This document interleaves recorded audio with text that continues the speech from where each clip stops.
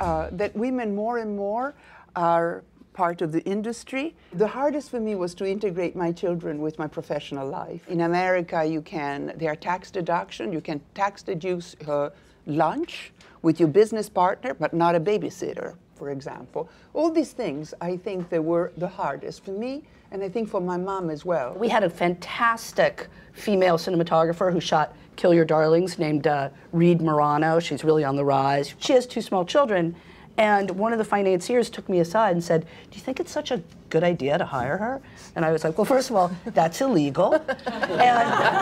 and second of all, like, if it was a guy, you'd never even, you know, she says she's got it sorted. Of course she's got it sorted. I finished my film in time, on budget, and then I heard a friend of mine, a man, is 2 weeks late on schedule, overpassed the budget.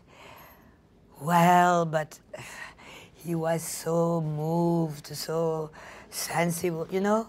He has good excuse, you know. Sometimes it drives me crazy, you know. But I cannot complain. I have to be Iron Man. Iron Woman. No, Iron Woman is not enough. I think we face those same challenges of being taken seriously, you know, trying to be tough, but not a bitch. And I've said to a male colleague, Ted Hope, actually, said to me at one point when a financier was speaking to both of us in a pretty patronizing way, he was like, "Oh, how can you stand that?" And I said, "I am so used to being patronized. You know, it kind of doesn't bother me anymore." One of the problems, and nobody talks about this, is that the leading man, in their contract, they have approval of the leading lady. It should be the director's choice, not the actor's choice. The fact that he has a say who he gets to kiss or not, I find that very sexist. Often you'll see, well, women are good at producing because they're good at nurturing. Yes, they're caretakers. You know, they're mothers. caretakers. Women are great at multitasking, and I think that those, it's too reductive. I mean, I didn't think when I was standing on the set of Parting Glances, like, oh my God, I have to produce because I can nurture and I can multitask. I just really want to take care of the director. Who is our highest grossing female movie star of a certain age? Let's say over 40. Meryl Streep, probably. I doubt that she has ever been paid commiserately with the male movie stars that she's worked with. She might get what they call the back end. The back end. I love that. I love that phrase. We're going to give you a big back end. Well, thank you. I've got a big back end. I'd like it all up front. When the strong women that are like top stars get the script, everything is ready, right? The man don't want to play second banana or an equal role to the... Second banana. No. I like that expression. I'm learning new things. It's not about me. This film is not about me, you know? So all these men that have sort of a name, all these big idols that we adore, that we look up to, not all, let's say 99%. There's always Matthias. I vote Matthias for president. I'll play 25th banana if I can play with you. And advice that you would give to female producers? To be natural. Don't try to fight. Don't try to be too strong. Play with your tool. Play with your tools. What you have. Yeah, what you have. With your character. And don't think too much. It will work. Let's go. Let's go. I think the mentality is changing now. When I saw Catherine Bigelow in America, so incredible woman, women, it's fantastic.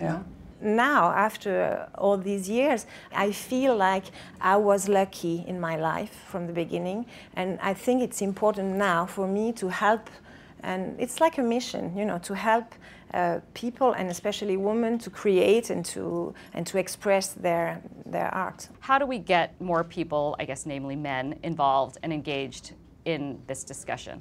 There is a very simple answer, and really a very simple solution.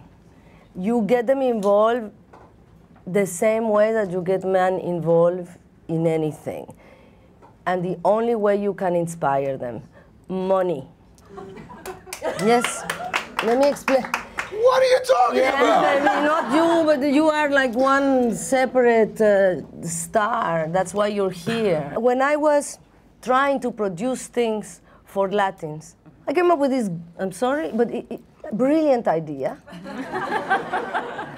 to try to look for statistics that prove our power as a consumer, because we are such a huge population in the United States and we were not represented anywhere.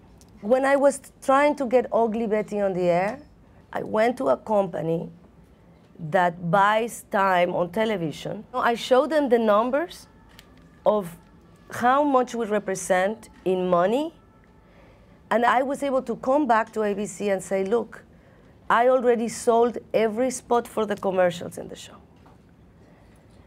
I was trying to do a telenovela where the leading role was a girl that was not pretty. But once they saw the money, we got on the air immediately. Do you feel there are questions we're not asking that we should be asking? Is there a line to this discussion that we're missing?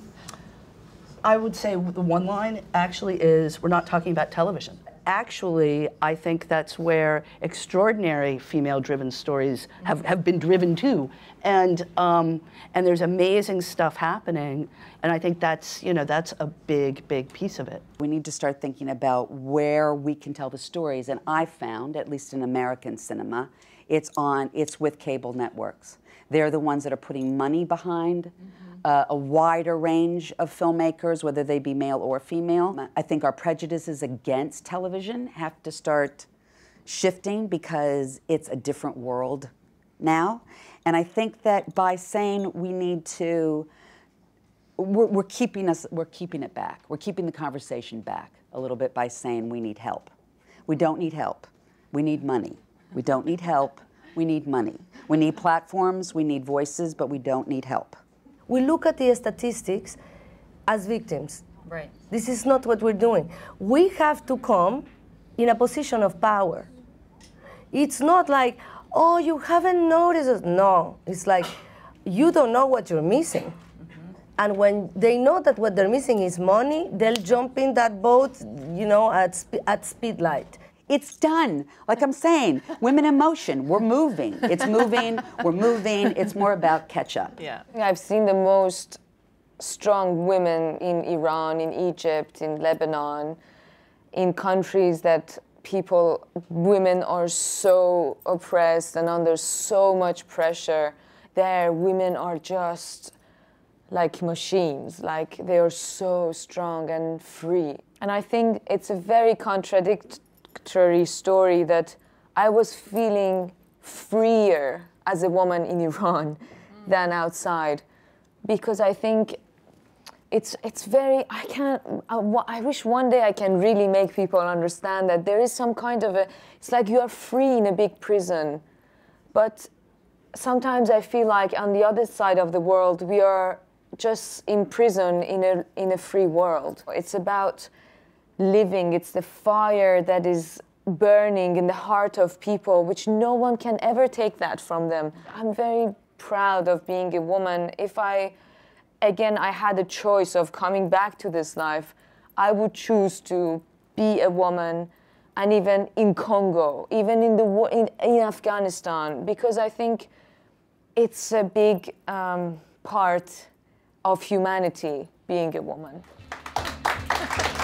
Thank you.